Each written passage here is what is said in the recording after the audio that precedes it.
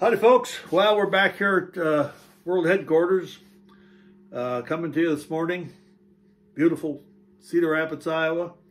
Kind of a rainy day, but we're down here in the wood shop, and the last board of directors meetings I received quite a bit of criticism because the record shows that people watch more of the videos that show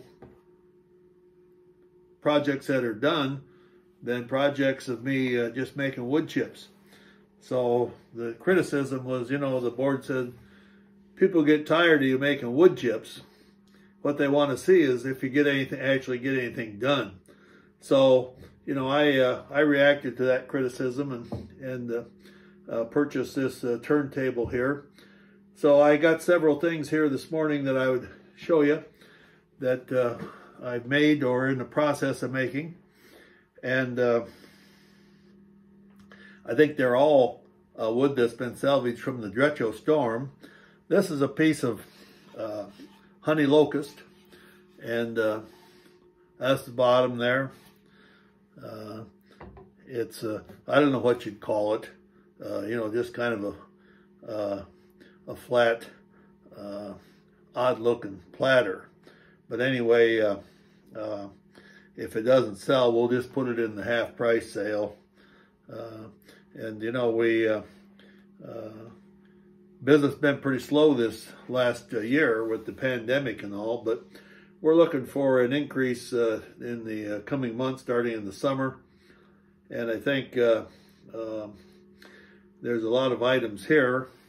They may be a little different than what you're used to, because they're all out of green wood, natural turned wood, and so there are a number of imperfections, I guess you'd say, cracked wood and different things like that.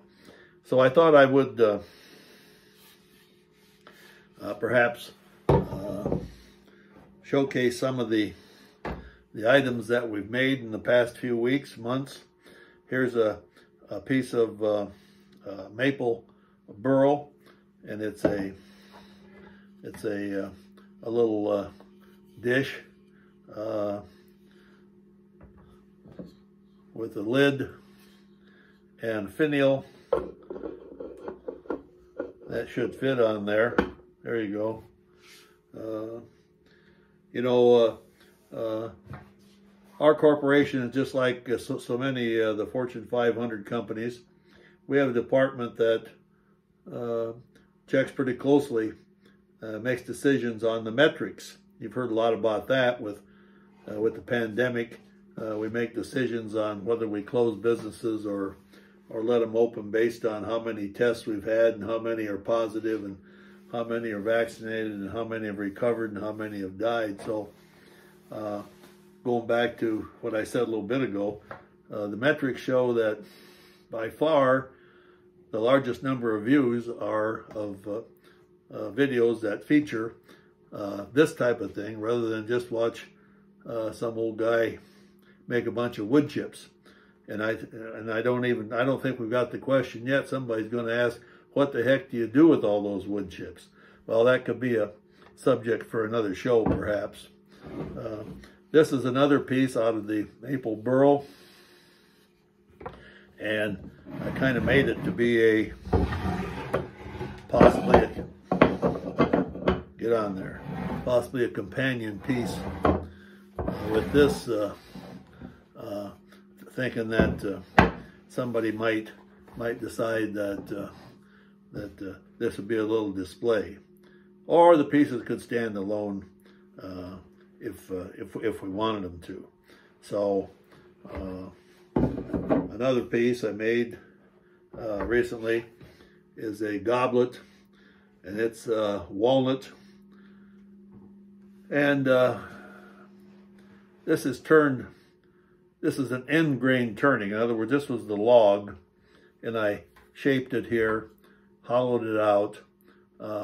One of the things that's I like about this is when you look at it, it looks like it's not round, but it is nearly round. So this is the bark, And I thought that for a goblet, that made it a little bit unique. And maybe that'll be something that somebody would put on their mantelpiece or something like that. One of the most recent pieces that I've finished is this rather large bowl. It's a flowering crab apple. It is similar to the walnut bowls in that it has a white band of sapwood that runs around the entire length of the circumference of the bowl, and so it's a natural edge bowl, and it is fairly heavy. That's the biggest thing with these. They tend to be really heavy. This is what the bottom looks like. So I've suggested that they could be used as a boat anchor, but probably if we can't find a use for it, we'll probably give it to Goodwill, or we can put it in the half-price sale. There's some other rather large things in the on the half-price shelf, so that might be an option. There's one other thing I wanted to show you, and that's this here. This is a work in progress, and as I look at it here on the monitor, I have to ask myself, what in the world could this possibly be? So let me just tell you, it's in two pieces. I started out to make a bowl, and this is a flowering crabapple tree. And one of the problems with it is that it really cracks. So there's a lot of cracks. I could get rid of them if I wanted to take all this stuff off and make the bowl smaller, but this is kind of what I had in mind. So I've spent quite a bit of time filling them up with sawdust and glue. And then I got to thinking, well, maybe this would look okay if I made a lid for it.